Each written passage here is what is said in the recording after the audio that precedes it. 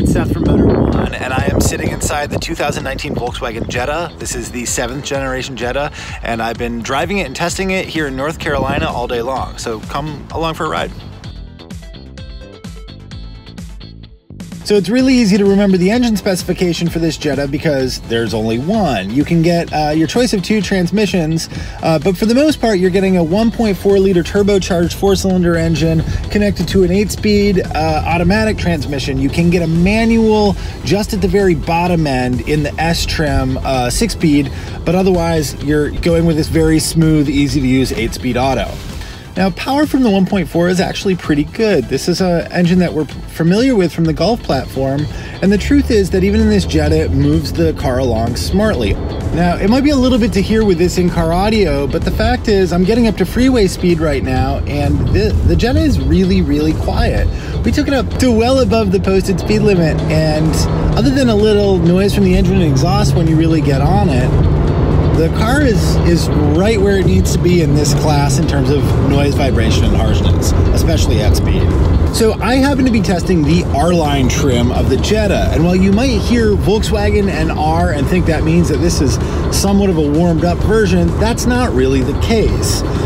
The R-Line is kind of the middle trim, and it does look sportier. It has optional wheels that are 17 inches instead of 16, and the graphics make it look sportier than the Jetta S or SE, for instance.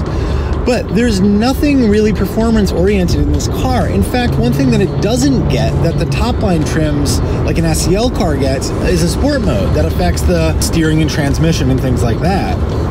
Now, strangely, Volkswagen has given the R-Line the XDS torque vectoring differential that we know from the GTI, which is great. And I have to say that the handling of the car, though we've been on largely sort of back roads and not in a track situation, does feel really pretty good. There's not a lot of understeer, and getting out of the corners feels reasonably quick. So I think that differential is doing its job. What's strange to me is that if that's the only thing that you're adding to the version that you're calling R-Line, especially on a car like Jetta, it seems like that's sort of a difficult performance story to tell, as opposed to adding a couple of horsepower or giving it a sportier exhaust, for instance. Now, one gigantic advantage that Volkswagen is seeing combining this new 8-speed automatic transmission with that small displacement turbo engine is the fuel economy is set to be really, really good. We're told that the Jetta will get 30 miles per gallon in the city and 40 on the highway, whether or not you get the auto or the 6-speed manual. So that is very near the top of the compact class in terms of fuel economy, and something that is going to appeal to lots of buyers.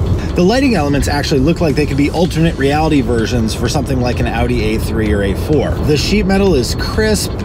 There's not a lot going on in the profile view or the rear view especially. The car just looks really clean. Now, on the front end, that's obviously where lots of people will differ. Some people like big grills, some people like a more minimal sort of a look. I will say that there's a lot of face on this Jetta, so that's the one area where maybe I preferred the look of the older Mark 6 to this brand new Mark 7 Jetta. Volkswagen has definitely increased the overall proportions and size of this car, which does a major benefit mostly for interior space. I'm 6'5" and I have tons of legroom in the front seats of this car. And I've even experimented a little bit with sitting behind myself in the back, and while it's definitely too tight to have 2 guys my size, if you had 2 reasonable sized human beings, they would fit in there really, really well. Okay, now you'd expect in the compact car segment that the pricing would be aggressive to stay competitive, and you'd be absolutely right.